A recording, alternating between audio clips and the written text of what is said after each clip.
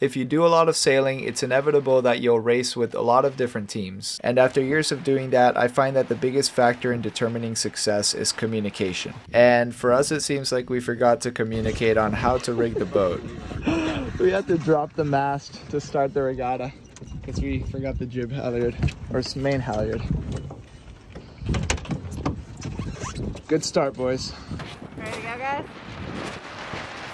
I joined my friends KB and Mateo to sail a Thistle regatta. It was our first time sailing together, and only KB had been on these boats before, just once. 2.5 boat lines away here. Yeah, head down, KB. What's the time? 1:30. Below white. We need to go below white. Your line, head down. Keep it lower. Lower and slower. Lower and slower. Up by this guy. You're gonna have to go up here. Up here. Come here. Come up here. Hi.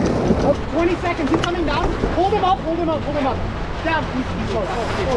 Slow. 15. Slow. Down. Big down. We're over. No, we're good. We're good. Slow. Start. Main on. 6, 5, 4. Down. 3, 2.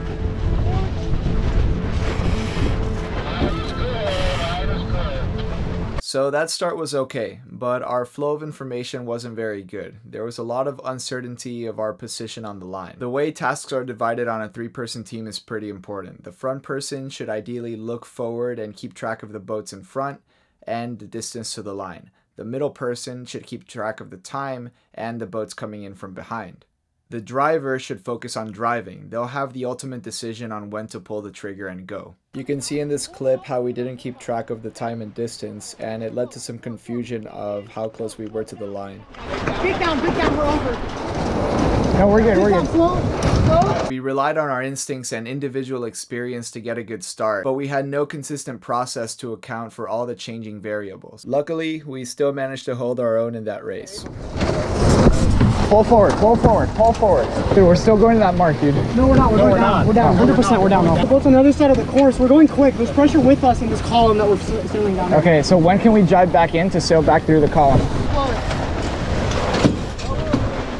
No room, Green. No room. Trim.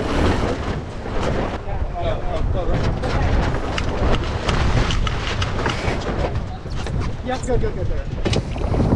Third place. That's fucking ridiculous. Nice fucking work. Good driving, man. You're killing it there. Let's get this jib down. We continued to improve our communication at the start, and even though it was nowhere near perfect, we had a lot better discussion on time and distance, and that allowed us to control the area around our boat. Luff up here for a second. We're about 2.5 boat lengths away. Just hold here. I'm walking behind us. There's no one coming. We have 2 boats here, and then no one's behind you. You're plenty of room. One boat's going in for low this way. Yeah. Head down here. Bow down. 40. Got that. Slower. Alright, we have this guy and we have that guy, so we have to make sure we defend. Come down, baby. Main on a little bit. Let's start moving forward. We're a problem. We need to start accelerating here.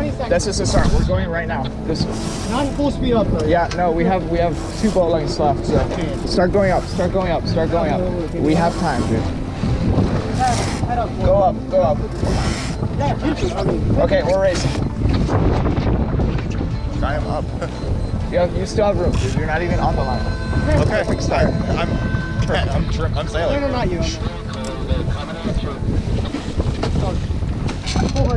We ended up making some big mistakes in that last race and finished mid-fleet, but our communication won us to start, and we led for most of the first leg. This is how you actually sail, with a paddle